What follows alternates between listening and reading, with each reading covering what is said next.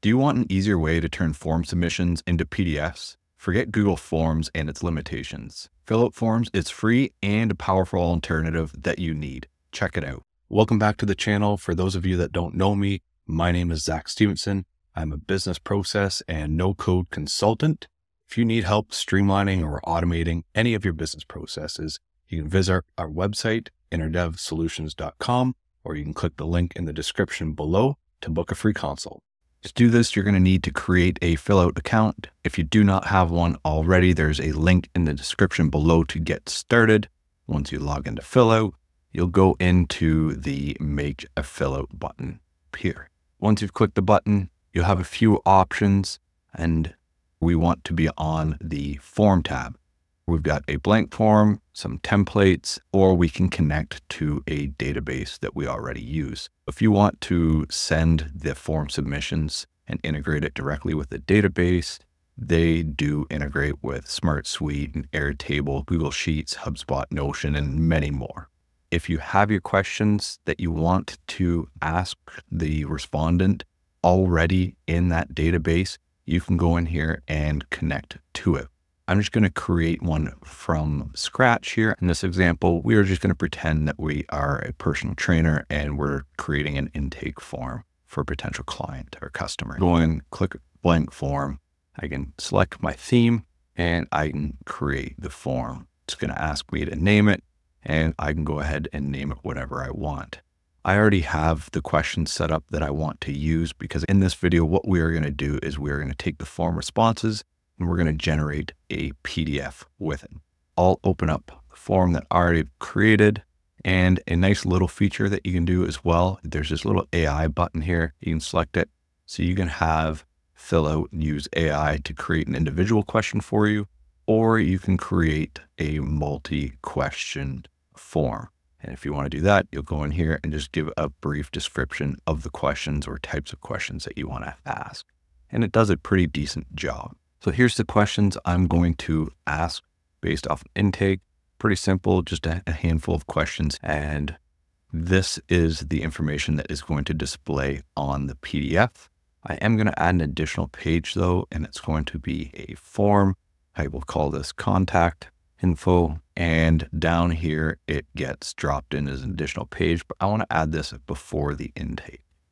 And something I want to add in as a heading and call this intake form, and below it I'll go contact details. If we highlight it, we can change this to a heading 3 style. And from here, something else I like to do, I like to move the button over to the right side just so that it doesn't accidentally get clicked. I feel like it's less likely to get selected over here. A couple other things I want to bring in is a couple of short answer field types, and I want to bring in an email input as well.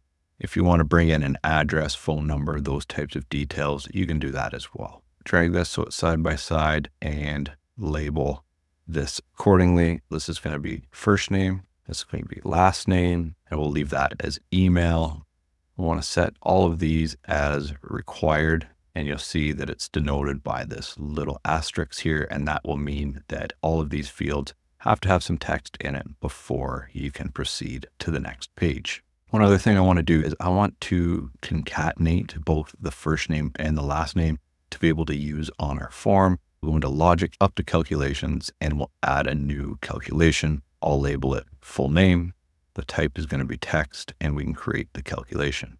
The value, we don't need to use a rule in this case. We're just going to use first name and last name. Now it's displaying as first name, last name, and it's going to be assigned to the variable full name. I can hit done and close this out, and I can proceed to the intake page. Intake info, I'll go down, and I'm just going to add in the full name variable. And so then that way, once the contact proceeds to the next page, it will display their name. Here's our list of questions, and I already have a document that has all of these questions on it. You can create it in Word, Google Docs, Canva, anywhere that you want to create a document, and then we can pass in the variables to that document. Quickly show you the ending. I just have it set up as thank you. We will be in touch soon. You could add in the document to be downloaded at this point in time, It's completely up to you. And we can also send the document based off of the email that we received. But now to create the document and map the variables to the document, we can click this integrate, generate PDF. And now I'm going to just drop in the PDF, or in this case, the document that I want to map the fields to. It'll just take a moment to upload. And once it's been completed, it will prepare the document for us. There is this generate field mappings with AI. You can test it out. Sometimes it works, sometimes it doesn't. But what I'm going to do is just manually map in all of the fields that we need. I just created this really simply on Google Docs and then exported it as a PDF. So from here, we can go in, add a field, and I'll drop it in where I want it to display. And we have to connect it to one of the mapped fields from their previous responses.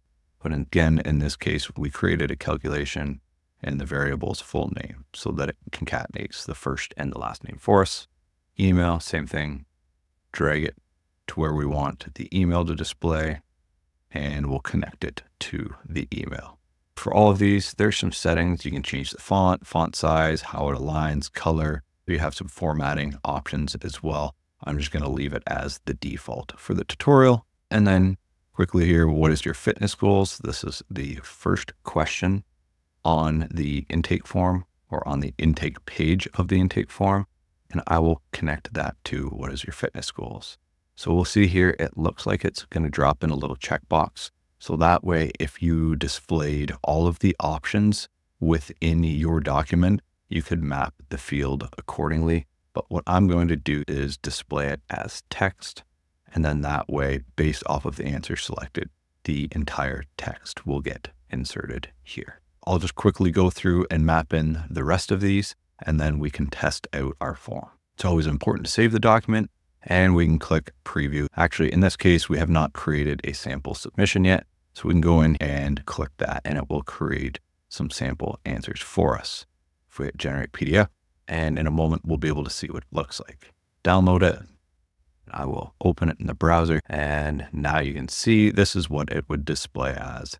It didn't pass in a name for us, but everything else is coming in according to how we have it formatted. If you click into the integrate tab, you have a few options. It shows that you can view the PDF on your results page. You can view it yourself in the back end. Then there's the send PDF and email. If you click that, you'll be able to attach the PDF that gets generated to be automatically sent to the client or customer filling out the form. You can send to the third-party integration. If you have these questions already integrated with Airtable or SmartSuite or another database, you can then send the PDF to be attached to that corresponding record. And finally, you can allow the user to download a copy if they want. And that's the one I'm going to demonstrate today. I'll go into exit and back into edit. I'll go to the ending, and if I click download PDF, and I only have one document, so it's going to automatically pass that in for me. And now when they select this button, they will be able to download that generated PDF. Let's go into preview. We can give this a test. I will just pass in a random name. And then when you hit next, ask for some information. I'm just going to pass in some example details. And when I hit submit, it shows thank you. And if I click download PDF, it will prompt me to download it and save it. Once I click into it, you can see that it concatenated the first and last name for us, passed in the email, and all of the answers that we selected within the intake form. Based off of that response, if you go into results, you can see that all of the information was passed through to this results table.